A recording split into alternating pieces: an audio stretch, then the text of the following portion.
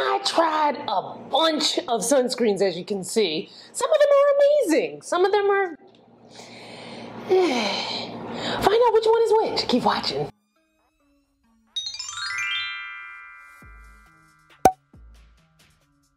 First up, the Eucerin Face Oil Control Sunscreen Lotion SPF 50.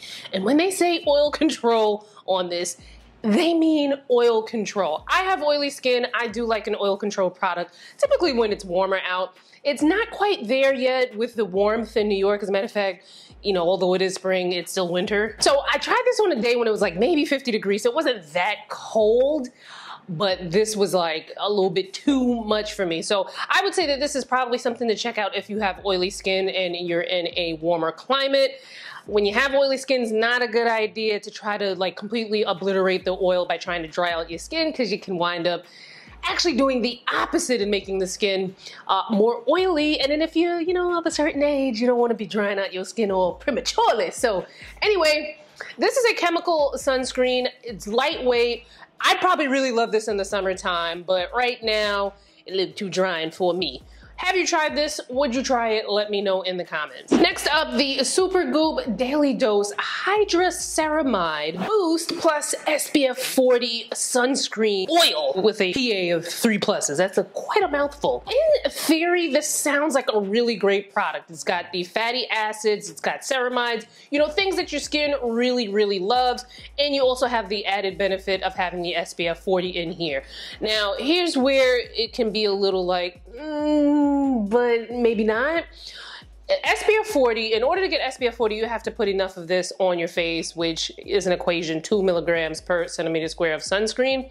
However, because this is an oil, I do wonder if people will put on enough for you to get that SPF 40. And I think Supergoop realizes that, because in their marketing of this, as well as another Serum sunscreen that they came out with last year, they kind of market it as layering. So you would use this and still put another sunscreen product on top, which I'm not doing all of that. You know, maybe you might do that. Let me know in the comments if you're gonna do all of that, but I don't know. I also don't love the shiny feeling. After a while, this does kind of dry down and it's not as shiny. But I don't have that kind of time in my schedule, but you know, everyone's different. Maybe you might like this. And also, because it is a little bit runny, this like ran into my eyes and stung my eyes. And I was like, oh my God, I can't see. How am I gonna go back on YouTube again? And then, you know, after a couple minutes, you know, I was fine. But however, for those few minutes, it was touch and go. So for me, this is like a, I don't know. And then the price point, and then you still gotta buy another sunscreen to layer it to properly have enough sun protection. This is a no for me. However, I do wonder what your thoughts are if you've tried it, or just from, you know, like hearing and seeing about it, what your thoughts are. Would you try something like this? Have you tried something like this?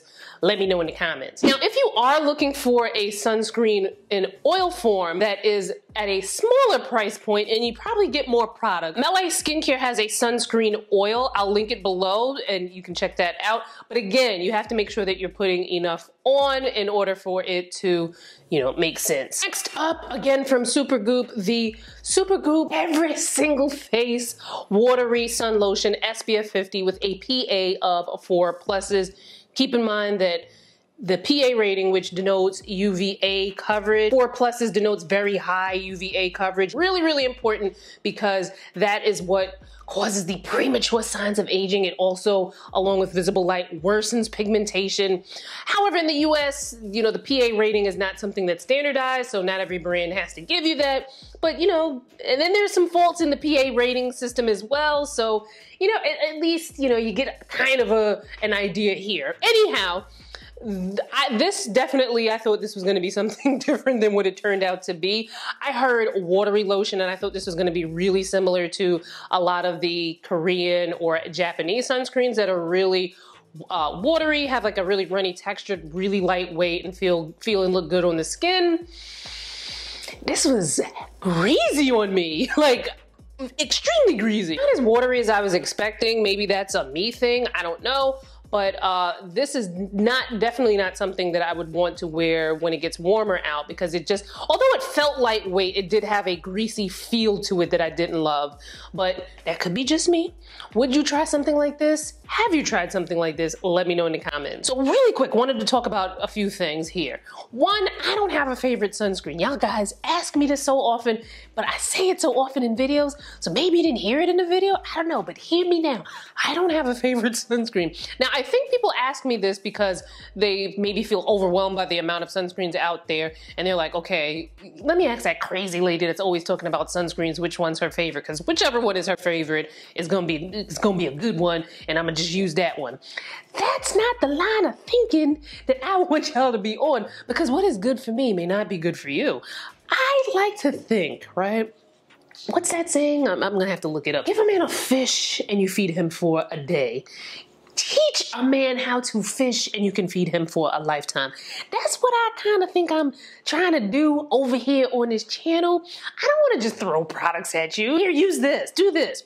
I'd rather give you the information on how to find the product that's right for you, even though, you know, that does require you to do a little work. I know how some of y'all feel about doing work, but, you know, it's going to better you. It's going to be good for you in the long run. I don't have reactive skin, so I can use pretty much anything that's out there. I personally do like more lightweight sunscreens, which you typically can find in the Korean and Japanese sunscreens. However, even in there, I don't even have any favorites because there's so many of them that I like. So number two, I can't tell you if a sunscreen is gonna burn your eyes or not, because that can be pretty subjective, basically meaning it can depend on the person. Now, they say mineral sunscreens don't sting your eyes, but I have had a mineral sunscreen sting my eyes. It's hard to pinpoint what it is that's going to make your eyes burn. It can be the UV filters that are used. That's basically what they put in the sunscreen to protect you from the sun. It could be the UV filter combined with fragrance. It could be the UV filter combined with fragrance and another ingredient. It can be just the fragrance. It can be just another ingredient. It's really hard to pinpoint it. Usually though, what makes the eyes sting is when the sunscreen kind of like seeps into the eyes, usually after you're like sweating or you're producing oil. In that case, one thing you can try is powdering your face after you put your sunscreen on. That will usually kind of keep the sunscreen in place so that it's not slipping and sliding all over. Or what you can do, put your, your sunscreen on over your face, skip the eye area, and then instead, in the eye area, put a sunscreen balm. There are a lot of those out there, sunscreen sticks. Shiseido makes one if you're looking for the bougie side. Neutrogena makes a bunch of them if you're looking for something more drugstore. Or you can even use an SPF lip balm. So you put that in that area. That's something that's less likely to budge from, oil, sweat, tears. I don't know, you might be going through something that day. So try that in the eye area and see if that helps you out. Number three, there is so much misinformation out there about chemical sunscreens. I probably about 97 to 99% of the time wear chemical sunscreens. I've only worn mineral sunscreens in certain instances where either I've had a procedure done, like a peel or laser or something like that, and afterwards the provider told me to wear a mineral sunscreen, then I'll do that. But I'm mostly wearing chemical sunscreen. There was this big thing where people said that the heat from chemical sunscreens can cause hyperpigmentation, and I got a bunch of experts on the channel. We talked about that, so make sure you check that out. It's not the heat. There's not enough heat producing from a chemical sunscreen to trigger your melanocytes. What might be happening though, you might be allergic to something in the chemical sunscreen, and that irritation led to inflammation that led to your hyperpigmentation, but it's not the heat. Also, to save time from these demos, I didn't put it all over like my jaw, my neck, my ears, and all that other stuff, because I'm doing these demos back to back, so keep that in mind. Also, I was clumsy and scraped my jawline, so I didn't want to keep, rubbing stuff underneath it to irritate it. So from COOLA, the Do Good Illuminating Serum Sunscreen SPF 30. So this doesn't feel heavy or look greasy on the skin. It gives a nice glow without feeling like or looking greasy, which is amazing. The only thing is, they definitely should come out with something that has more of a golden undertone that works better for deeper skin, because the pearlescent look of this, depending on your skin tone, may read as ashy. I kind of felt like this read ashy on me because it was so silvery and cool tone. But if you have very fair skin or, you know, lighter skin that runs more on the pinky side, I think this will look really amazing on you. However, though, you got to make sure you put on enough, and I'm not quite sure you're going to put on enough of this. This is not a highlighter where you kind of just dab a little bit on. I guess if you already have your base sunscreen and then you do use this as a highlighter, that's fine. But, you know, just highlighting the areas and that's it? No. Would you try this? Have you tried this? Let me know in the comments. Next up, the Thank You Farmer Sun Project Shimmer Sun Essence SPF 30 with a PA of 2+. So I really like this. It's lightweight, doesn't have that greasy feel or look to it, and the shimmer in it is very subtle. It's not like overly shimmery. It's just like a really nice, like tasteful type of shimmer, which is good because then I think that you're more apt to put the adequate amount on. 2 milligrams per centimeter square of skin. That is equivalent to about 2 to 3 finger lengths, or about 1/4 to 1/2 of a teaspoon for your face, neck, and ears. Would you try it? Have you tried it? Let me know in the comments. Next up from Cay Skin, we have 2 sunscreens. We'll start with the mineral one first, and then we'll get into the chemical one. But this is from new skincare brand Cay Skin, and this was highly requested. Y'all were all up in my Instagram tagging me, all up in my DMs, all up in my YouTube comments asking me if I was going to review this. This is a line started by model Winnie Harlow, who is an amazing model, gorgeous, gorgeous, gorgeous woman, but she's a strong advocate for vitiligo, which is an autoimmune disease that she herself has on her skin that causes areas of the skin to stop producing melanin. And when you have a condition like that, all of us need to wear sunscreen, but in particular, when you have a condition like that, you definitely want to be on it with the sunscreen. So I'm not surprised that she came out with this line. I'm excited to see that she launched a mineral and a chemical at the same time. There are some other products that she launched, but these were the 2 that caught my eye the most.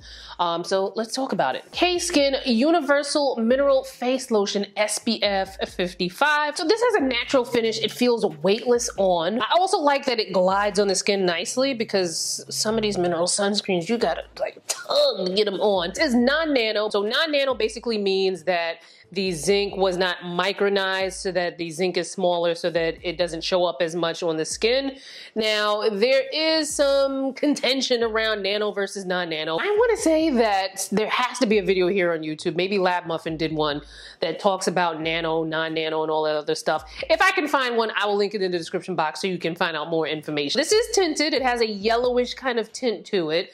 It contains iron oxides. Iron oxides help to protect us from visible light that comes from the sun and from our devices. There's a video on that, so make sure you check that out. First time I tried this, I didn't notice that there was a huge cast, but it did look like my skin's radiance was taken down a notch or 2, which I've had some mineral sunscreens do to me before in the past.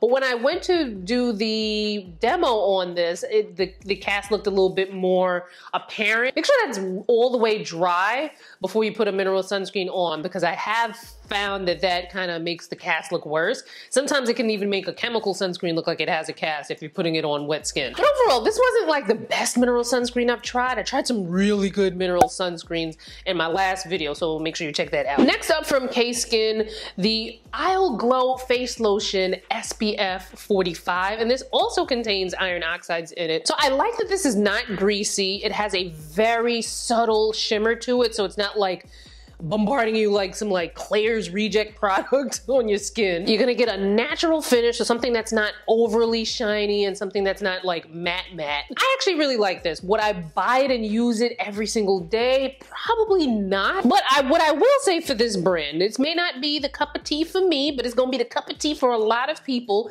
And I do love that Winnie Harlow is using her celebrity, her influence to get folks out there to wear sunscreen, because when I tell you, it's a hard journey to get our folks to wear sunscreen. So kudos to Winnie for coming out with this line. Let me know if you'd try it, or if you wouldn't try it in the comments. So next up from Sun Bum, we have the Premium Moisturizing Sunscreen Roll-On SPF 50. Now I think this might might be the first roll-on sunscreen I've seen. I've seen the sticks, the solid sticks, of course, but I don't think I've ever seen a roll-on. And this is at a great price. You can find this at like drugstore pricing and maybe even cheaper if you look around for a sale. It looks like a roll-on deodorant. The sunscreen inside dispenses like a light lotion. The sunscreen itself is going to give you a natural finish. I didn't use this on my face because it has such a strong coconut scent to it that I was like, ooh, I don't want to put that on my face. So I just used this on my, on my body. Definitely really, really convenient. Other than the strong coconut scent, which I wouldn't mind the coconut scent on my body, but on my face, I'd be like, ooh, it's too close to my nose. And it's also in a very convenient and TSA-friendly 3 fluid ounce size. You can stick this in your carry-on and carry it on with you on the plane. You can reapply on the plane. Now, last year or 2 years ago, they came out with something where they were gonna allow you to bring any sunscreen of any size on the plane, like in your carry-on, and then they retracted that. So I don't know where they're at with that. I'm gonna need the FDA to get their stuff together and the TSA or whoever came out with it to get their stuff together and let us know what the real tea is. But in the meantime, it's not like I love the sunscreen that was in here. I've had better. This convenient packaging definitely makes it, a good winner in my eyes. I'm actually going to take this with me when I go on a trip to Jamaica in a couple of days. This will probably leak less than something that's in like a tube packaging. So I love this for the convenience. Would you try it? Have you tried it? Let me know in the comments. So next up from Peter Thomas Roth, we have a new sunscreen, the Max Clear Invisible Priming Sunscreen SPF 45. So this is giving me Supergoop Unseen, Murad Invisibler vibes. It's a clear sunscreen, very silicone-y type of feeling. But I actually really enjoyed this. This is going to give you a natural matte finish, and it has like these blurring properties to it that gave the skin a nice sheen. So this is gonna be nice if you like that type of look on your bare naked skin. But it's also gonna be great if you use this as a makeup primer, especially as it gets warmer out. I really like what I'd call like a straight up sunscreen like this product. It's not moisturizing enough for you to use it on its own, so you definitely want to make sure that you put your moisturizer on. But something like this can be really nice if you don't want to have a bunch of different sunscreens in your routine. Like I can wear this in the wintertime on top of a more moisturizing and hydrating moisturizer. And I could also wear this in the summertime on top of a gel moisturizer. However, when it comes to some of these things, especially since this has like a silicone base, you want to be careful with what you're layering it with.